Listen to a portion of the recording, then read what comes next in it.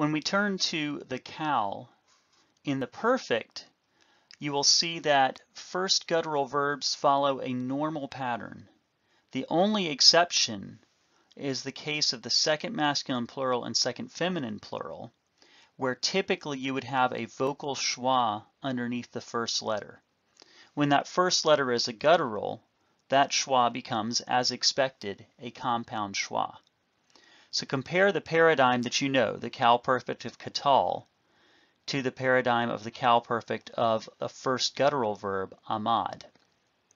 From katal we have katal, katala, katalta, katalt, katalti. Katalu, kutaltim, kutaltin, katalnu. With amad, we have almost the exact same thing. Amad, amada, amadta, amad, amadti, amadu, amadtim, amadtin, amadnu. So the only change in the cal perfect is the presence of the compound schwa under the first guttural letter. With the imperfect, on the other hand, the presence of the imperfect's prefix places the guttural letter into a position where it would normally take a schwa. So if you consider katal, you have yiktol, tiktol, tiktol, tiktali, ektol, yiktalu, tiktolna, tiktalu, tiktolna, and niktol. With amad, almost always you will see then the compound schwa. Ya'amod, ta'amod, ta'amod, ta'amdi, e'emod. Ya'amdu, ta'amodna, ta'amdu, ta'amodna, and na'amod. Note a couple features. First, the vowelling of the first common singular is an E-class vowel, both for the prefix letter, the aleph, and the compound schwa under the first root letter. Second, you'll note that for three forms, the second feminine singular and the third masculine plural and the second masculine plural, that you have a full vowel under the guttural, in this case the ayin. This is an application of the rule of schwa that you learned in chapter 6. Remember in Hebrew that if two vocal schwas would occur in a row, the first of them becomes a hirek, or a corresponding short vowel. The second becomes a silent vowel. So the working here is that the second feminine singular form would have originally, you might think, become ta, a, m, d. However, because these are still technically two vocal schwas in a row, even though the first is compound, this becomes ta, d. According to the rule of schwa, the compound schwa becomes a full short vowel of the same vowel class, a patak, and then the second schwa becomes silent. The other thing you will notice in the imperfect is that the vowel under the prefix is typically a patak, the short a vowel. This is because of this fourth tendency of gutturals, their tendency that their compound schwa will color the sound of the vowel that precedes them. For example, consider Ezekiel 27:29. Kol hovale hayam el haaretz ya'amodu. So in this case, ya'amodu is the cal imperfect, third masculine plural of amad. The presence of the guttural, the compound schwa under the guttural, causes the prefix vowel to have a patak, a corresponding a sound.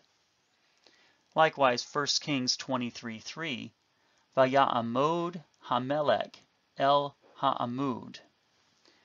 You see again, you have a compound schwa under the first guttural. This is a cal narrative, third masculine singular of Ahmad, and that causes a corresponding short vowel under the prefix letter, the yod, vaya'amod.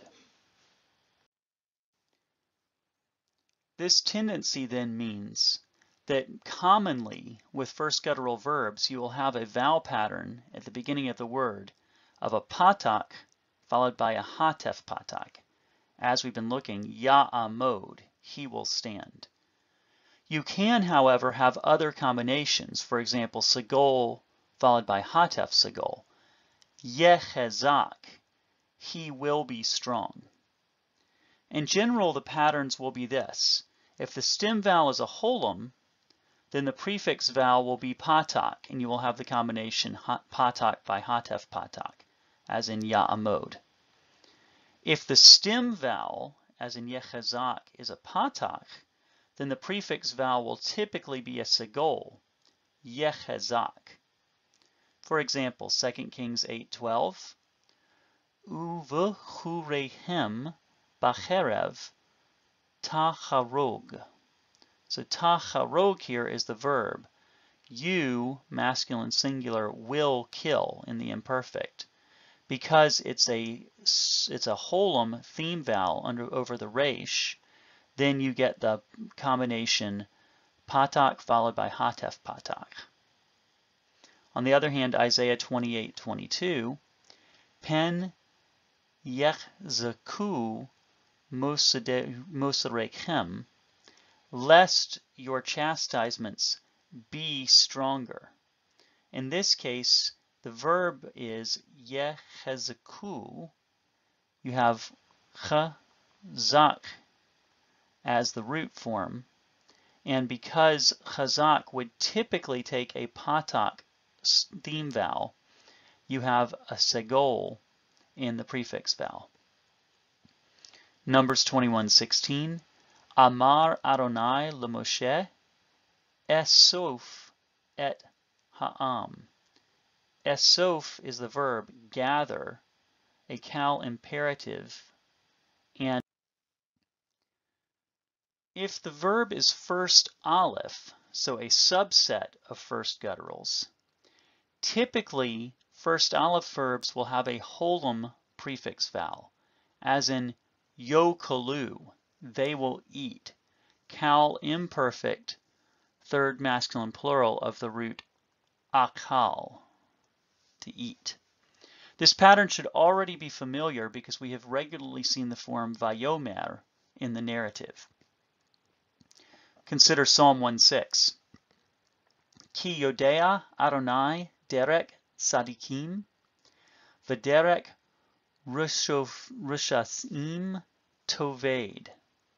Toved is the cal imperfect, third feminine singular of avad, the root to perish, and as a first aleph verb, it takes a holum prefix vowel. In Exodus 16:33, Vayomer Moshe el Acharon, Kak sinsenet achat.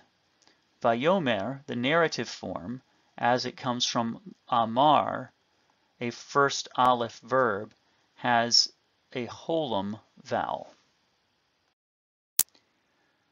Most other forms in the cal are regular because the guttural, being the first letter of the verbal form, would not have a vocal schwa under it. These include the cal perfect, the active participle, the passive participle, the converted perfect, and the infinitive absolute. For instance, Genesis 12:12, Vayehi ki yer'u otak ha-mitzrim, va'amaru ishto zot v'hargu oti. Va'amaru is a cal converted perfect, third common plural, of Amar. However, because the guttural is in the first position and it is following a simple vocal schwa, it has a full vowel. With the full vowel, no change occurs. Another example in Joel 11:1, Ki avad kutsir sadeh, for the harvest of the field has perished. Avad is a Cal perfect third masculine singular of avad. In this case, because the guttural is the first letter, and in the Cal perfect it has a full vowel underneath it, no change occurs. In general, you should have very little trouble identifying first guttural Cal forms, so long as you remember that gutturals prefer a compound schwa.